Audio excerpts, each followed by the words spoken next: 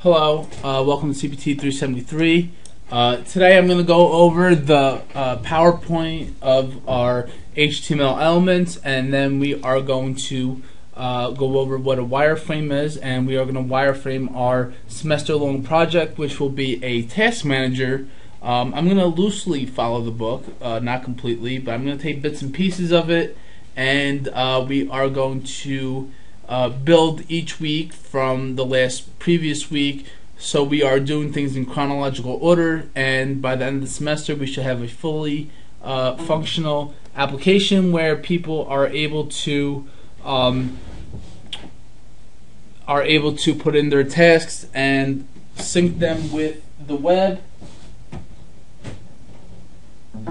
Okay, so the first thing I want to do is we are going to open up a I'm sorry, hold on one second please. Okay, so the first thing we're going to do is I'm going to delete this.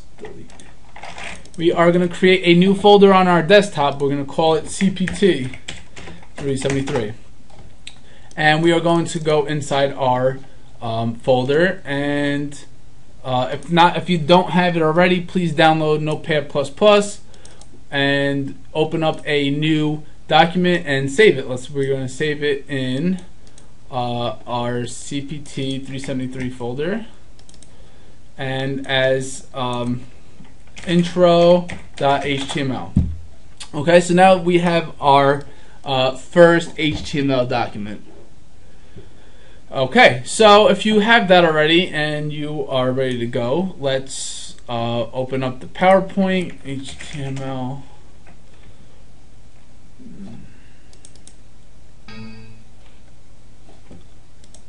Okay, so HTML is, and let's go to our slideshow. Current slide. Okay, so HTML is hypertext markup language. It is a set of HTML tags. It holds text, images, audio, video, links to external JavaScript and style sheets, and our canvas element, which is to maybe create games or heavy animations that would require drawing of some sort by math, and maybe we'll go over that at the end of the semester. HTML is a definition of tags enclosed in opening and closing HTML tags, or any tags that we use. We open and close them. How to open them is we open them by declaring the tag, whether it's the HTML element or a div or a list item, which we're going to go over. And to close an HTML tag, we open the caret and then use a / to denote, say, hey, we're going to close this HTML element, and we close it. Make sure you use a / to close your HTML element, or when you do not use it, the document thinks that you're just creating a new one. So right now the document would say, hey, you have two opening HTML tags but nothing closing, and we put this, and it will say, okay, you are now closing your HTML tag, and you're good to go. So let's, okay, so we have save as,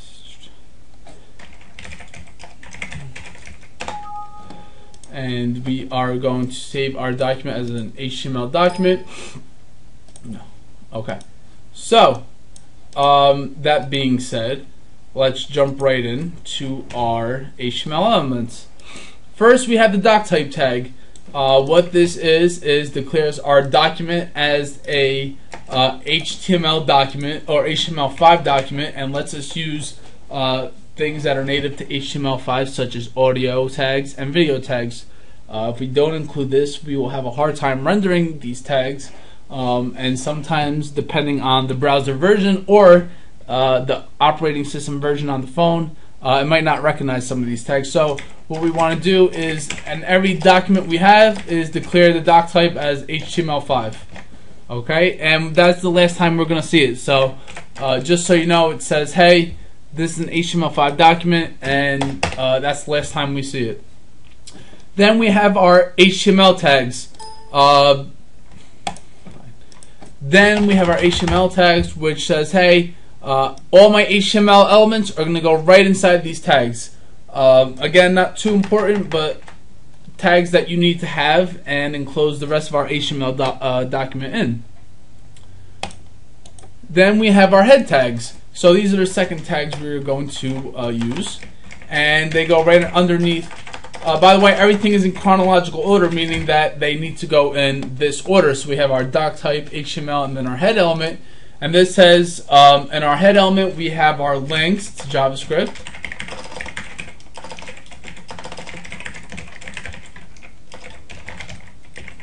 And we have our source equals and our wherever the JavaScript may be, then.js, yes. And then we close our script.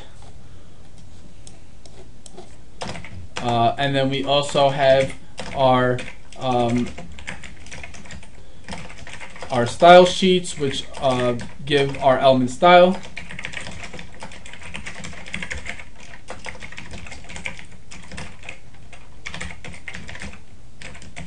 Okay, so our JavaScripts and external CSS sheets go right inside our head elements, our head tags. Okay, so just know that anything that we want to link from the outside world goes right inside the head tags, just for semantics sake, and it's a good way to organize all our tags in this very head element. And then we have our body tag. So we are going to create our open and closing body tags. And what our body is where all the juice of our application or website really is, and encloses all the rest of our tags. So you have a body, you have a liver, you have organs. Think of your body as our body and our organs as all the rest of the information that will be in a website or application. So anything that you want to appear in the document must go in between the body tags. Okay, so we have our body tags, and they only appear once, and that's the last time we ever hear from them. Then we have our div. So what a div really is a nickname for a division. It divides our information. So if we want to, for example, go back to our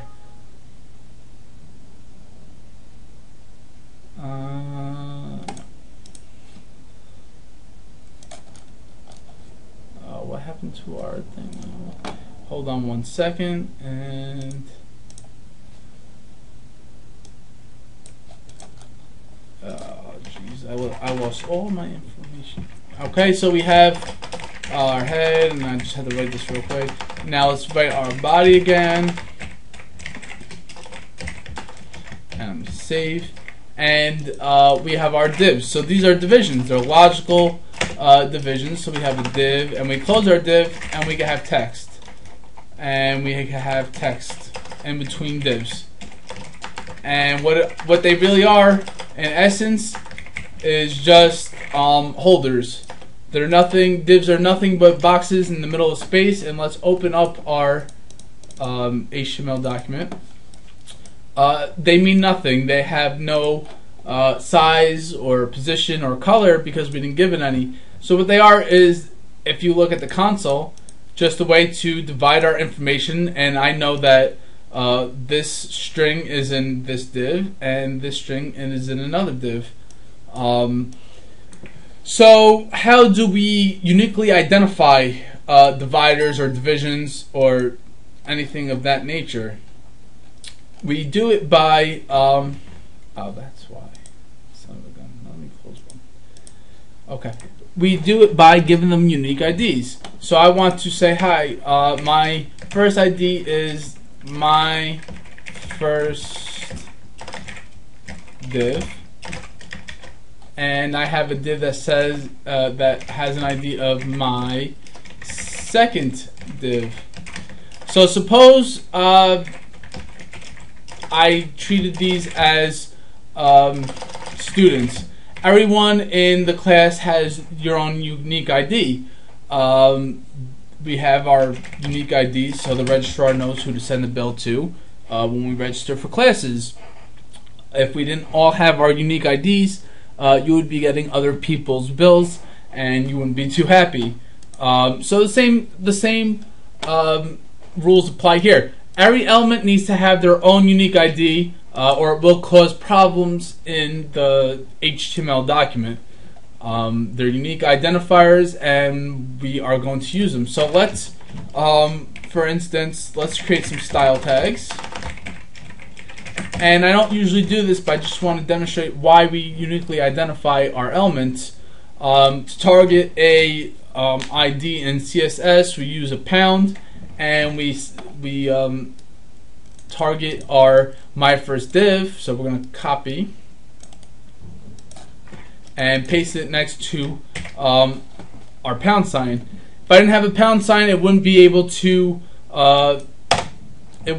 find anything in our document, because it wouldn't be able to target an ID. So this says, hey, there's an ID of myFirstDiv, and I want to give it some styles, and between our curly braces we'll be able to apply some styles. I'll send you a link of the styles that we can use. We can apply background colors, height, width, and a bunch of other styles. So we said, hey, I want myFirstDiv to have a background color of green, a height of 100 pixels, and a width of 100 pixels. Let's save it and see what happens.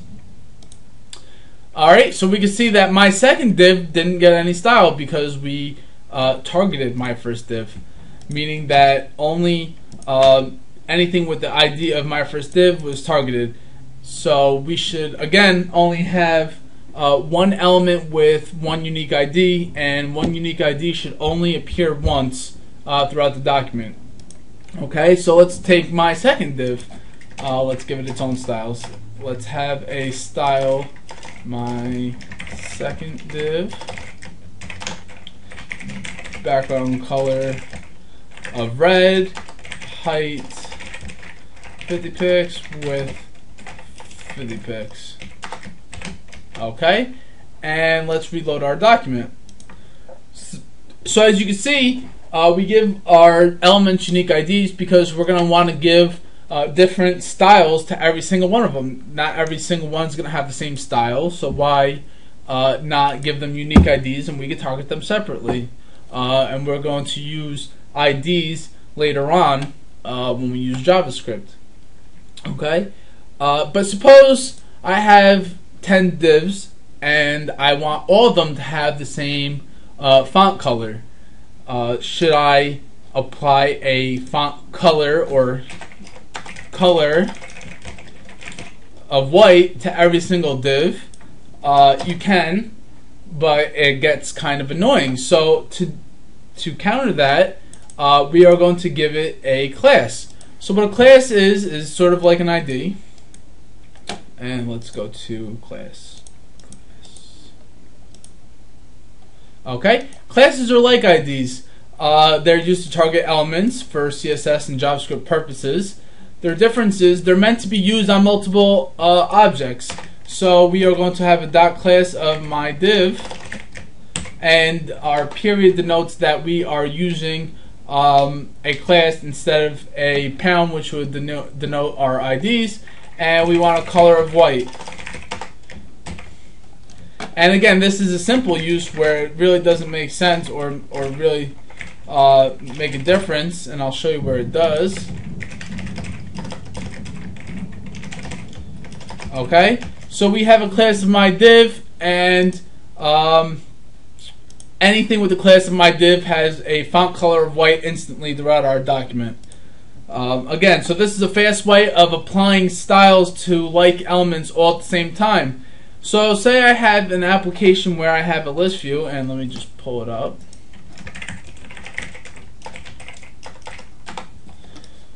So say I have a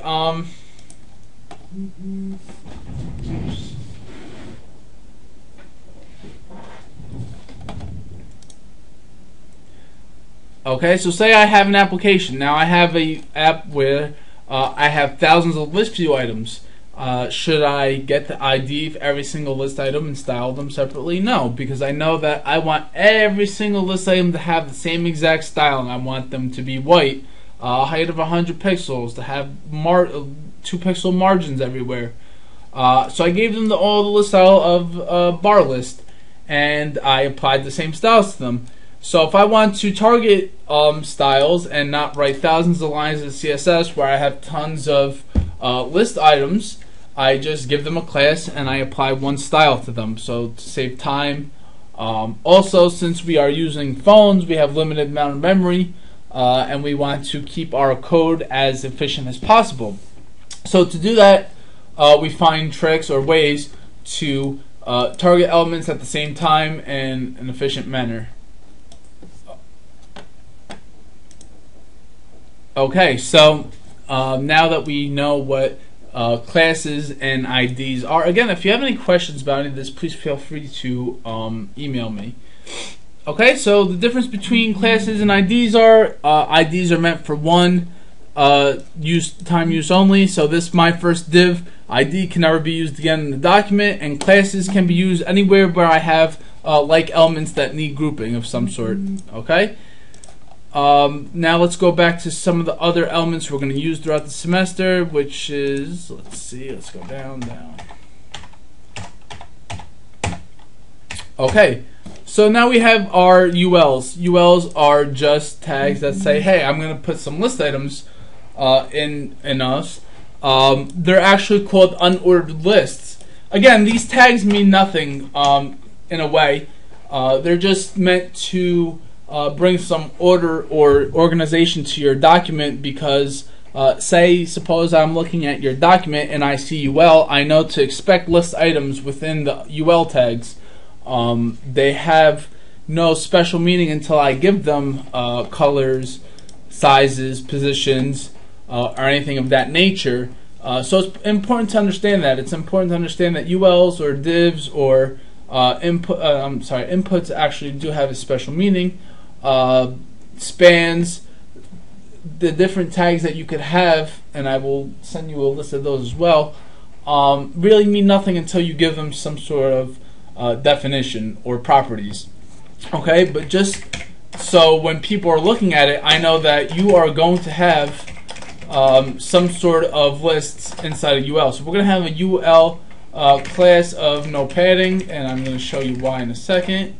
And we are automatically going to close our ULs, because if we forget to close our UL, everything underneath this UL will the document will think is in the UL. So now we have our UL of no padding. What do we put in unordered list items? To create a list item, define a list item. LI means list item, and that's something that actually has special meaning. So when let's try something. My first list item, and we are going to save and refresh. HTML automatically gives list items little dots, as you would in PowerPoint. This is a list item. We're going to get rid of that because I do not like using the little dots. I think they're pointless. They're not used in mobile applications, maybe a website, but I still don't think they're useful there either. They're more for PowerPoint presentations and Word documents. So we're going to have an LI class of my list, and we are going to declare my list in our CSS and give it some properties. To get rid of our little dots, we tell the CSS to say list style none. This gets rid of our little dots, and now we could style our list however we want. Okay, and let's just real quick, no padding. Let's go, no padding, and let's give our UL some styles. First, we want to get rid of our padding and margin. So if you open up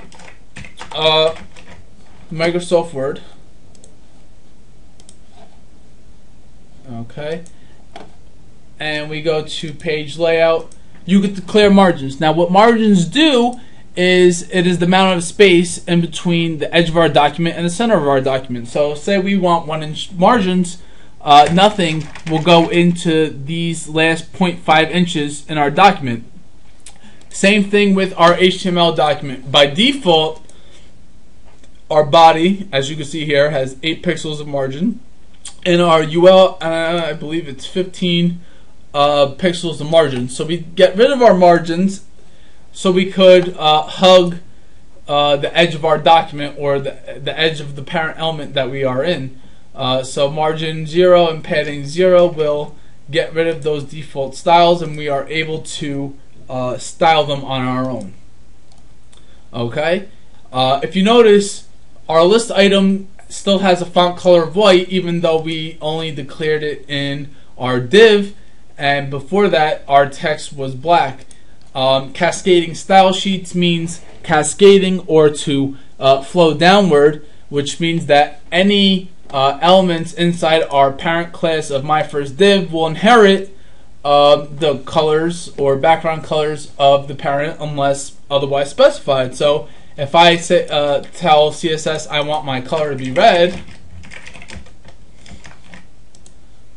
it will override the parent's color of white because we defined it here in our class. But if we don't specify any color, it won't go back to black. It will be white as the parent is. So something to remember, just in case you, obviously you're going to have to nest elements within each other. Just something to remember that every child element will inherit its parent's properties unless otherwise specified. Okay. Excuse me. Okay. So, we have our list items. Okay, so let's add a couple more just for demonstration purposes. And we are going to use these in our wireframe. Okay, so now as you can see, we have our list items, and they are as you read, block level elements, which you should have read from the PowerPoint, which causes a line break. So every list item by default has a line break in between them, and they stack on top of each other. Why do we have list views? And list views are the most important, or one of the most important attribute or tags that we are going to use, because the physical space in a phone is so small. We don't have room as we have in Google, or if we go to yahoo.com, and we see that we have column 1, column 2, column 3 of information, and we can fit tons of information because I have a full 1080p screen, so I have, and a lot of physical 23-inch screen where I had tons of space and I can see tons of information. We don't have that in a phone. We have 320 pixels. And let me just show you side by side. Not even this middle column of information can fit. Really, only about the this side is about the size of information. So everything would have to really stack on top of each other. To do that, we have scrollable list views of information. Groupon, Yelp, Open Table, things where you're locating bars, clubs, restaurants, reviews, all that stuff. You're gonna have Facebook when you're trying to find your friends. You're gonna have lists with stacked information on top of each other. Okay, so just know that this semester we'll be using list items pretty heavily, because you only have one column of information at a time. Things shouldn't really go side by side. They should just stack on top of each other. And let me just go to a page where I could show. So if I click on one of our pages, and let's go back. Okay, and it will we have our list of information here, and we have things, and they just stack on top of each other. We go to, this does not have a menu. Let's see, this does have a menu. So when the menu comes up, we have all our menu items stacked right on top of each other. Okay, and that would. Okay, so now that we have our list items, let's go to our next thing, which would be, we have our URLs. Okay, so now we have images. Images are a little different from what we've seen so far. So let's clear out my second div for our image. To start an image tag, we define our image as an image tag. So this actually is another HTML tag that has special meaning. It's going to define an image, and so far we've seen properties like our class, our ID, and our CSS properties. Our images have its own special properties. It has image, and let's give it an ID of my first image, and it has a property of source. So what is a source? A source is a link or a image resource somewhere in the middle of space. So let me find one on my desktop, and if you have an image somewhere sitting around, so I'm going to bring one of these, let's copy it and paste, and I am going to drag it in my CPT373 folder, and it's a JPEG. So it is a relative or a absolute path to our image. So since I have an image right in the same directory as my HTML document, all I have to do is define our image name, which is a true story.jpg, and this is our make sure you close your double quotes, and this is our first self-closing tag. This is self-closing because we put no information in it. It just has a source and it closes. We'll see a few other elements with the same self-closing property where you don't have to have a separate tag that says, /img, because there's no information, no text, no other anything else goes in it. Okay, so a image is a self-closing tag. So there's two kinds of tags: non-self-closing tags and self-closing tags. Just to remember. And let's refresh our document, and our image will appear. Okay, so that's how we link an image, and then we could use CSS to give it a height, a width. So let's define my first image, and let's give it a height of 50 pixels. Okay, and we don't have to give it a width property. What our HTML document does is it automatically scales the width. So say we have an image that's not a square, so that happened to be a square image, but there are going to be images that are not, and let me find one that's not. Okay, I don't really know the dimensions of this image, so if I define a height of 50 pixels and I don't define the width, HTML document automatically scales it correctly. If I say, hey, I want it to be 50 pixels and 100 pixels of width, it's going to scale, and it's not going to be great. And I know it's not going to be the exact resolution that it should be, and our image is going to look out of whack or scaled. So unless you know your image is 100 pixels high and 200 pixels wide, you could just define the height, and it will automatically scale the width for you. Okay, so we could use CSS to give it a height, a position, and okay, we can give it an opacity, which makes it semi-transparent, positioning, there's tons of different properties. Again, I'll send them to you, and we will go over them throughout the semester. So that's how we define an image. In our application, and when we use Eclipse, you're going to see that our index is in the main directory, and we have an image folder. So an image folder is a folder that is just there for images. It is there so we don't have 100 different types of documents in the same folder, and it's a good way to organize. So let's create an image folder in our directory, in our CPT373 folder, and let me just rename that image, and let's put our image in that image folder. And if we refresh, we're going to see that it's now missing.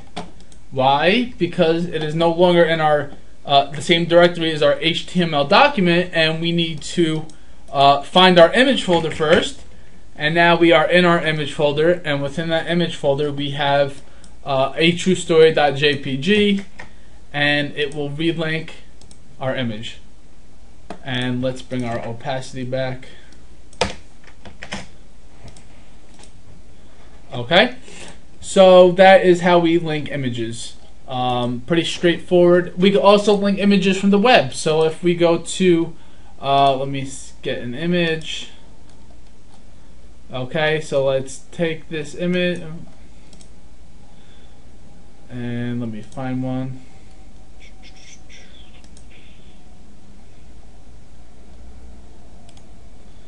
And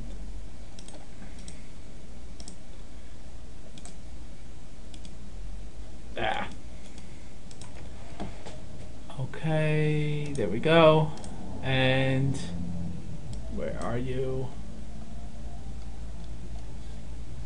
Hold on one. There we go. So we have http:/app/image/sortlist.png. We can simply put it in our source, and our HTML document can link to any image online. So say we have a social network where we have all our images on a server. We could link to images on the server, and our HTML document will load them. And let's refresh, and we cannot find it. And hold on 1 second.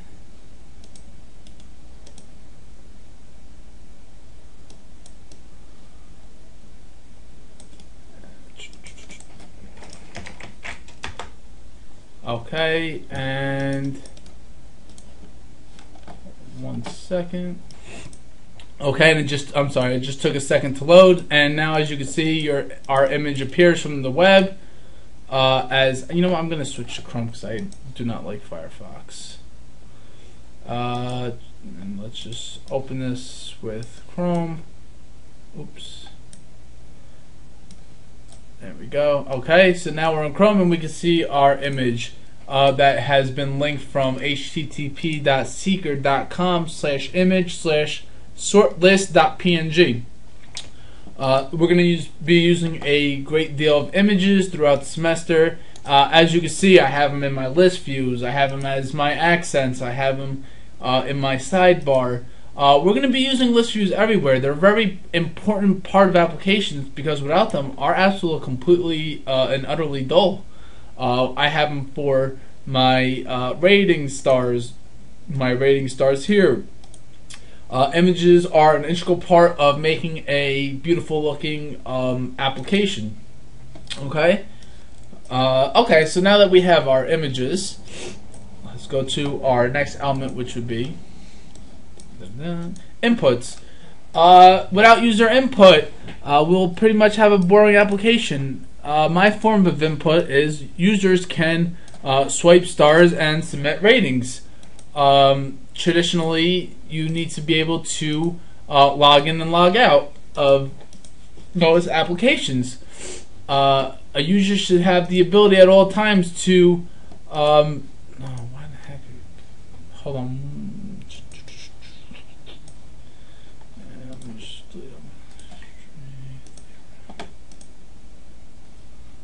Okay, so let's refresh, and I just logged out of my application, and we bring up our input. So I want to be able to tell the user to give me their email and password to log in, or if they're not yet a part of the app, they need to put in their first name, their last name, their email, their nickname, their password, and confirm password.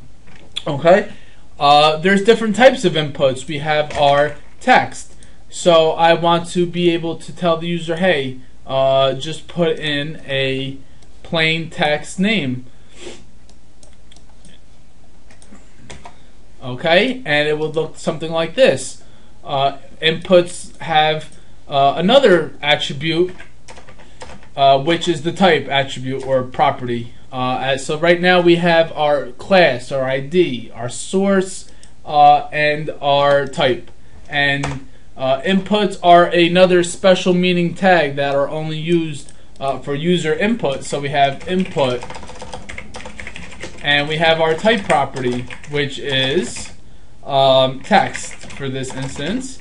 ID, name, it can have an ID, class, my input. And it has an awesome property called placeholder. So that is our other property unique to our inputs, which is name. Okay, and what is a placeholder? Just like in this application, I have first name, last name. Notice I didn't put them next to each other like I did in the slide to show what a input looks like on a website. Having them side by side doesn't work. Like I said before, you should only have one column of information. To save space, you can use the placeholder attribute or property to tell the user what you want them to put in right inside our inputs and keep our app screens clean because they are physically small. We don't have the size of a website. So to counter that, we put placeholders inside of our inputs. Okay, so we have our inputs, and now let's refresh our HTML document, and you'll see that you have the input type of name. And by the way, you should be using Chrome because it's an HTML5 browser. Or if you have Mac, Safari is obviously fine. Okay, so we have our input type equals text, ID, and placeholder. Another type of input would be the password input. Input type equals password, ID, my password, class, my input, placeholder, password. Okay, and let's close our input. Now, what is the difference between these two? Just the name of the type. When we refresh, we're going to see that there really is no absolute difference, except that all our input shows up as periods. Okay, instead of it being text. So say that you have an app where you want someone to type in their password when they want to log in. Obviously, you don't want the person behind them to see what they're typing in as their password so they can hack their account. So to counter this, we create an input type of password so no one can see what is being typed into that field.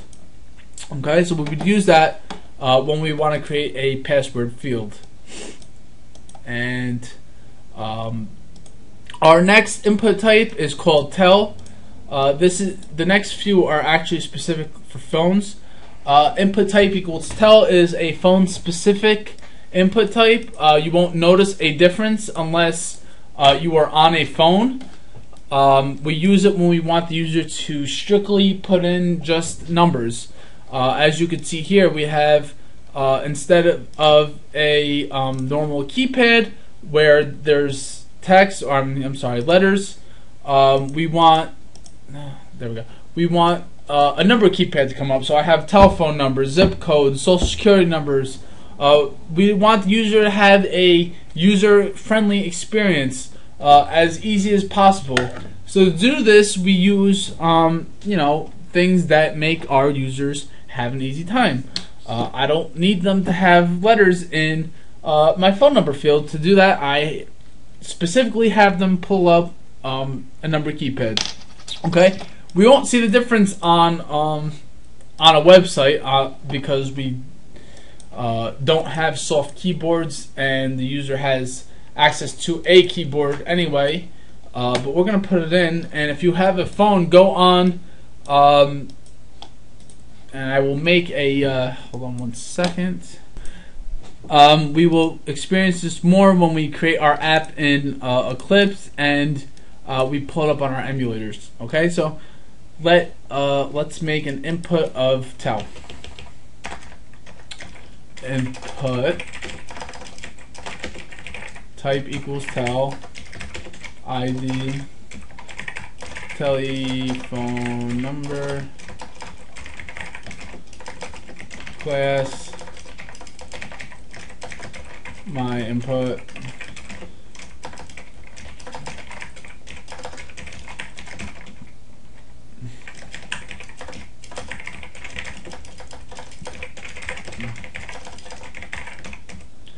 And let's close our input. And when we refresh our document, it makes zero difference now. But if you were on a phone, you would see the difference where you would have the tel keypad come up. Okay, so we have our email type. It is actually the same keyboard, except you'll see the @ symbol and the dot symbol, so you could type in yada yada at njit.edu. Again, this is just for enhancing the user experience. Okay, and like I said before, we use placeholders just so it enhances the user experience. Okay, and let's go to our next attribute, or I'm sorry, element is our text area. Okay, so suppose I have an app like Yelp, where I had to put in user reviews of a place. Instead of using input, where, and let me get to it, it's one line of information, and my input's going to infinitely scroll, so I could keep putting information, but I don't get to see what's behind all the way in the beginning. We don't want that. We want the user to be able to type in a paragraph and, like a text message, see everything they've written so far. To do that, we have something called a text area, and the text area enables multi-line. It breaks and it creates a new line. A text area is another form of an input, but it actually is its own tag. And let's type it in: text area ID equals notes. It has the placeholder property notes class my text area. And this is actually not a self-closing tag. Even though we don't put anything inside of it, it's still not self-closing. If you don't close it, anything underneath it will actually appear. So actually, let's just save and let's refresh. And you're going to see we have our multi-line text area. So let's not close our tag. Let's see what happens. Save. And now any tag that was underneath it is actually now inside of our text area, because we did not close, which is our div body in HTML, is now inside of our text area because we did not close it. So it's imperative that you close all your tags. Otherwise, something like that will happen very easily.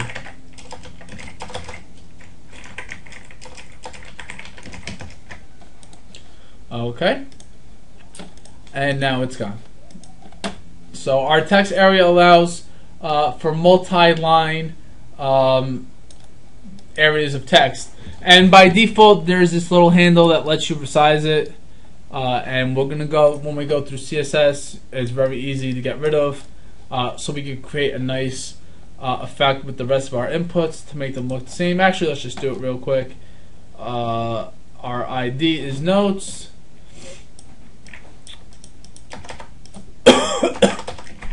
Notes and resize none, and that disables the resize tab on the corner. Okay, so it's just one size.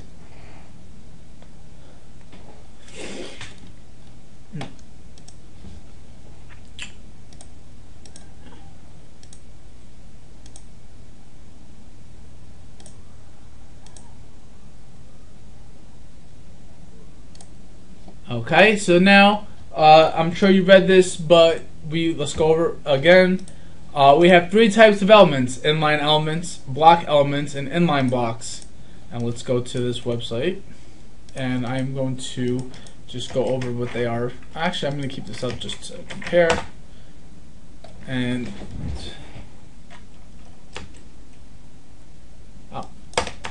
okay, so there's three types of elements. One is a block. Okay, so what is a block? A block is a div. A block is a list item. Any element that causes a line break. So our green div, by default, without even giving it any sort of position, breaks line, and our second div is already on the second line of its own. Same thing, and it brings everything else on a second line. List items are block level elements. I have my first list item, and underneath it my second list item. Automatically causes a line break. Okay? What are inline blocks? Inline blocks are block elements that have their own space. So I could give them a width, a height, and a padding, but elements will appear on the same line. So if I tell my two divs to display as inline block,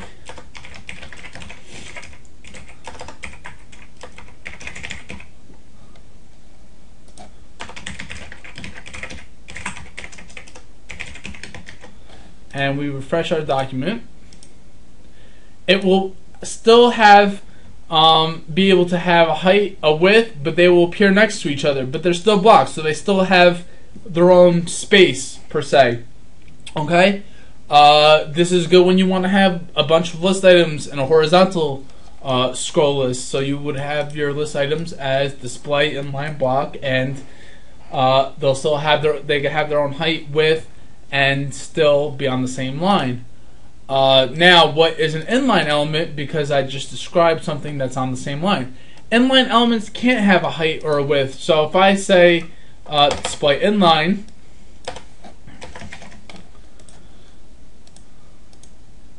what it does, it wraps content.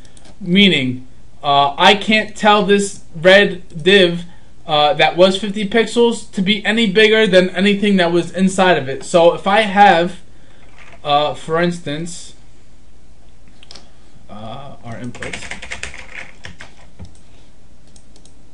If I have text inside our div, it will wrap to this content.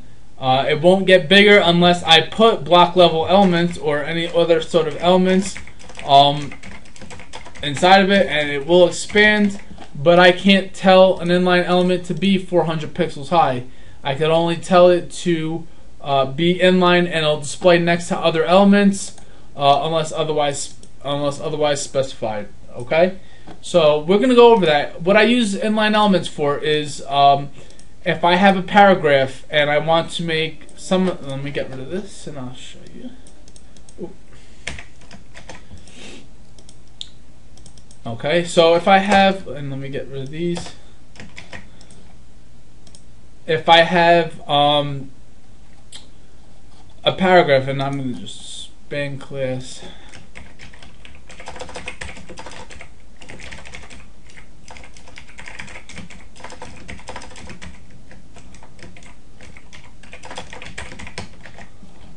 So if I have a span with the class of green, and I type in dot green, color green, since our inline element, and let's just make it a different color.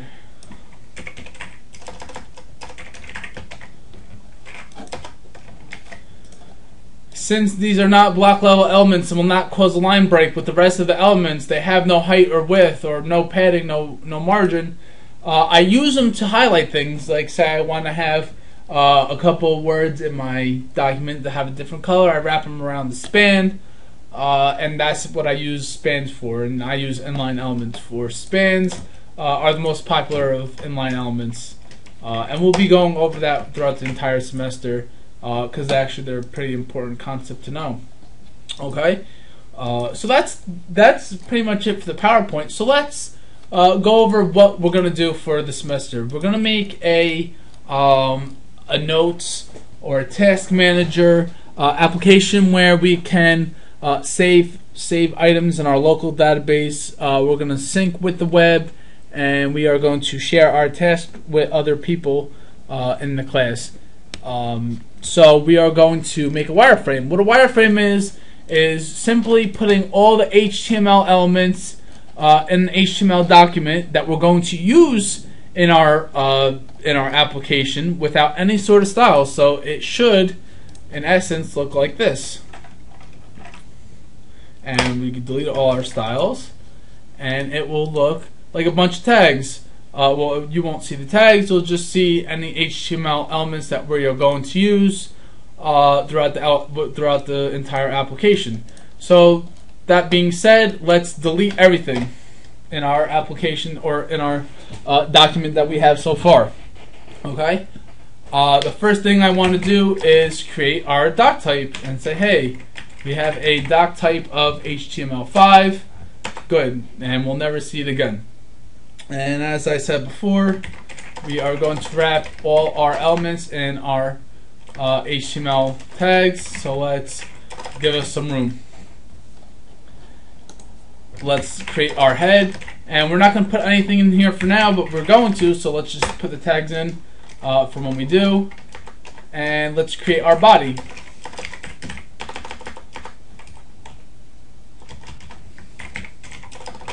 Okay, so now we have a nice exoskeleton, and we should have a blank slate, and we are going to put our elements in. So we have our HTML, our head, our body, and they're neatly wrapped. Again, these are in chronological order, so the head has to go before the body in the document.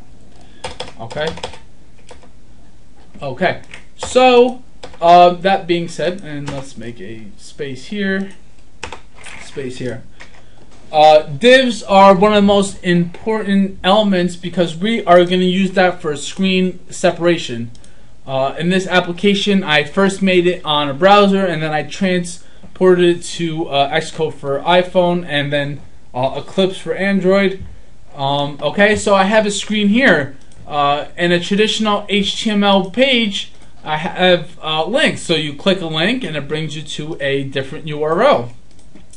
On an application, they're called SPAs, single page applications, meaning I never leave Seeker.com/app. I click something, it brings me to a different screen, but the link hasn't changed. What I'm doing is using JavaScript to logically take me to a different screen of information where I have divs with other information inside of them, and I will hide them and take them off screen, etc., using transitions and animations. So the first thing we're going to do is create our screen structure. We have to know what information we are going to have. We are going to have a main page. We are going to have a page where we could put in tasks. We are going to have a page where we can see tasks. So we are going to have a 3 logical page application. So divs are going to be the basis of our page structure. We could use divs in other places, but for now let's make them our pages. And we are going to use IDs to bring some meaning to our divs. So meaning when you create an ID for a div or a list item, make sure they make sense. So I'm going to have div ID equals main page. Okay, so I wouldn't have a div ID of Mexico because that doesn't make sense to our application. It has to make sense for what we're doing. I know that this is going to be the main page of our application where it says welcome and to log in and whatever to see your tasks. So I know this is going to be the main page of our application. Okay, so that is pretty much it. And then we are going to have our second screen, div ID equals add task. So now I know that this div is going to hold all the information necessary for making our task page. Okay, so now we have our 2 screens, or 2 logical screens, and let's have our third screen of div ID equals view tasks.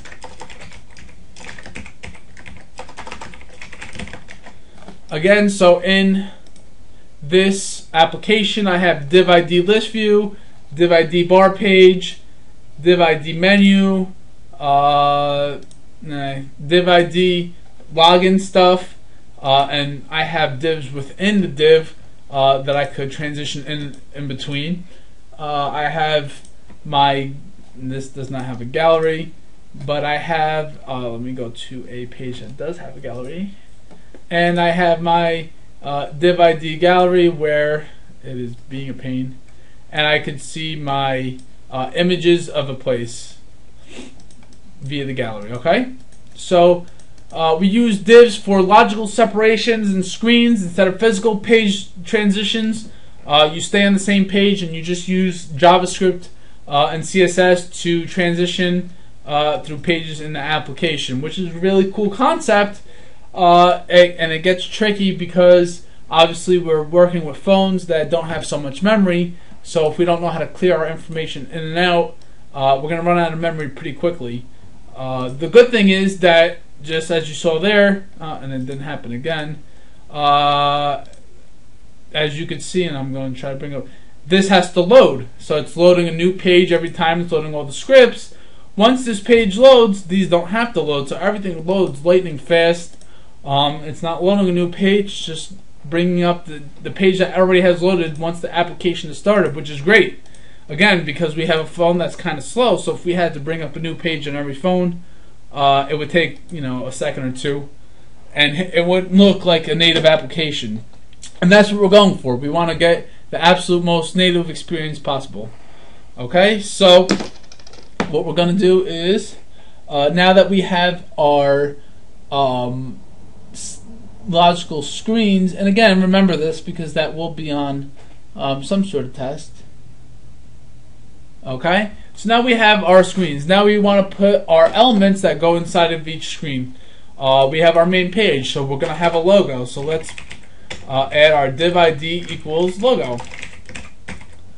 And we're going to use CSS to have a background image as an image instead of an image tag with an image source, and we'll go over that later. So we have our logo, and we are going to have our unordered list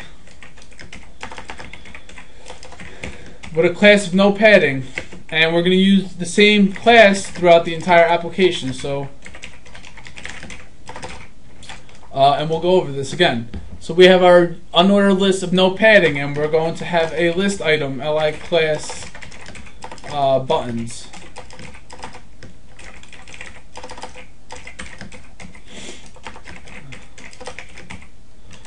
And inside of our list item, and we're going to put in some buttons. So we're going to use divs, and we're going to style them to look like buttons. So div ID equals login button.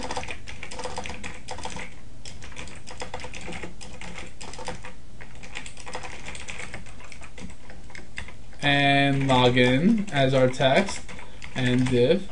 So let's save and refresh our page, and you'll see that that's what we have so far. With all the tags, we just have our default list style and our login text. And let's just copy, because we're going to use mostly the same rules. And we're going to have li class of buttons again. Div ID equals sign up button.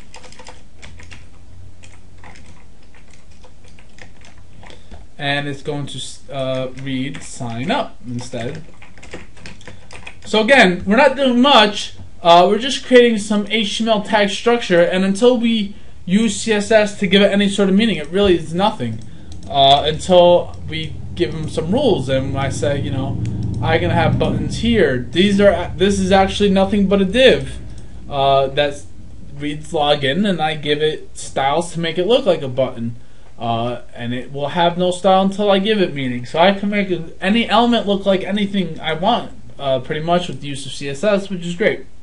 Okay, so I have my login screen and our logo, and that is all we're going to have for the time being. We're going to go back, and we are going to come back to that later. So we're just going to build a pretty much basic structure for now, and we are going to come back and we are going to add some more elements as we go along, and as we use CSS to style our applications. Okay, so now we have our first screen pretty much, minus our login stuff, and make sure you indent correctly so I could read your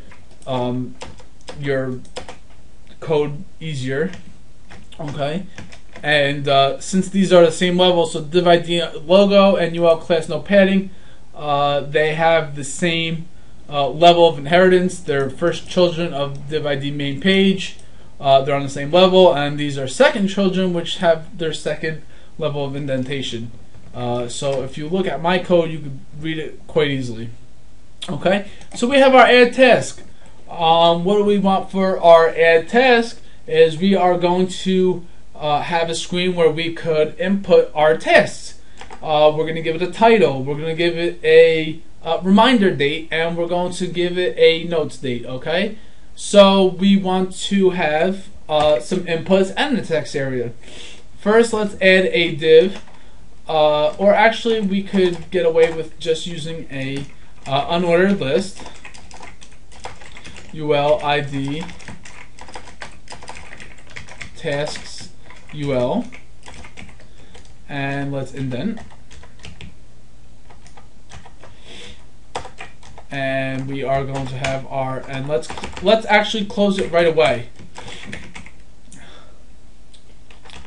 Okay, so now we have our list items, which are second children li class task list, and I'm going to maybe apply some other styles to this list compared to our li class list of buttons. So I'm going to give it a different class for grouping purposes. So let's insert our input type equals text, ID equals task name, class task input,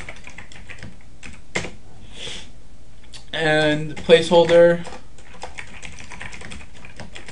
task title, and it's a self-closing tag. And make sure that you close your li. Okay, so we're going to give it the same properties that we've been giving as we gave it before. We have an input of we have the type attribute, we have the ID attribute, we have our class attribute, we have our placeholder attribute, and that is our list item. So we make sure we close everything, and let's save and refresh. And as you can see, it has our default list item and our placeholder, and it's an input type of text. Okay. We are going to have a reminder date li class of task list, because it is going to be the same class, the same grouping, and we are going to have an input type of text and an ID of reminder date class task input placeholder task title and li. Okay, so again, all it does is logically groups our list items, and right now they're going to make no difference because obviously I have no styles or anything, but eventually we're only going to see one screen at a time, so we'll see our login screen before this screen, and this screen will be hidden until we use JavaScript to transition between the two pages. And after that, we are going to use our text areas to apply some notes. And we have our input type equals text, ID equals you know what? I'm sorry. Text area ID equals notes class long text area, and placeholder notes. And this is not a self-closing tag, so we have to close it, and we have to close our list item, and we already have our UL is closed, and let's save and refresh. Okay, and because it's bigger, so it appears to be underneath the thing, the list item bullet. Okay, so now we have our and then we are going to have a submit button.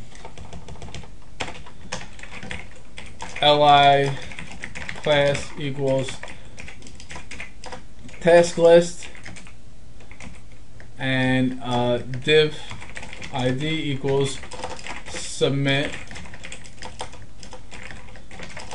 task class submit button, and we are going to have the text of submit, close the div, and close our list item. Okay, so this might not make sense right now, but we're going to next week really apply these styles, and we will make sense of it very quickly. So now we have our div, and again, it means nothing right now because it has 0 styles to it, so it'll look like a bunch of words sitting in an HTML document. Okay, but in reality, we have 2 entire screens of an HTML5 mobile application. Okay, so now we have our we're gonna add stuff. So this is just some basic stuff, just to show what exactly pages are, that they're logical pages. We're gonna go back, and while we are styling the second time, because we're going to do basic styles, basic CSS styles, and then we're going to do Android-based CSS styles.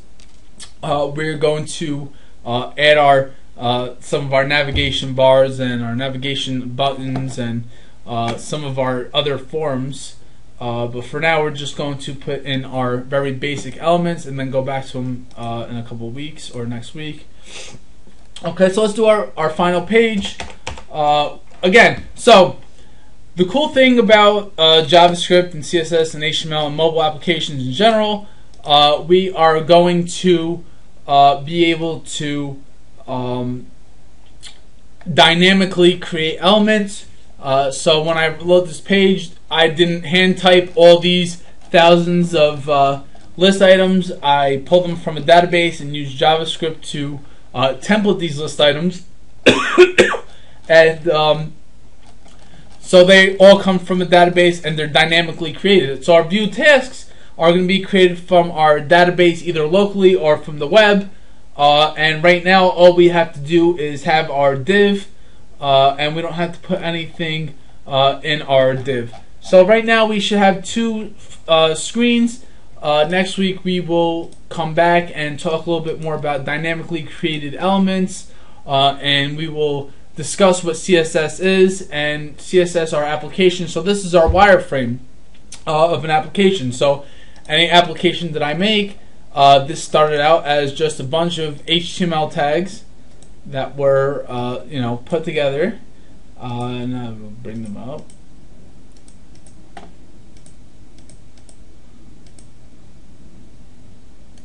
Okay, so these are all the HTML tags that I set and I put in my document, and then I made them into screens and different elements on the screen, and these are dynamically created. Obviously, as you see that there's a lot of them, and I'll bring that back.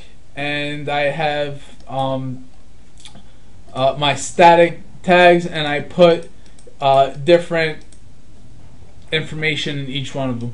So that's how my application started out, as just text, and then we apply CSS to make them look like objects, buttons, lists,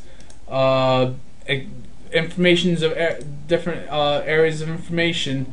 Most of these have, and let's go back. Let's see.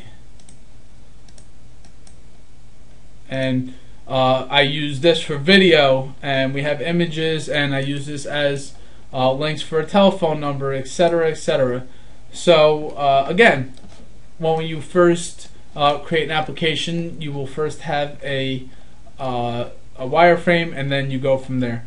Okay, so next week we will go over CSS, what it really is, what it does in depth, and we will CSS our wireframe to make our application.